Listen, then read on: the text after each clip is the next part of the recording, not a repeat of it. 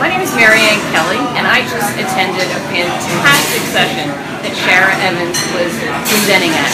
She's a futurist, and there was something in her presentation that was for everybody, whether you're a young entrepreneur starting out or whether you've spent 30 plus years in corporate America in any industry. So she talked about so many practical applications of things that she has seen that are coming. They're in varying stages of development and application.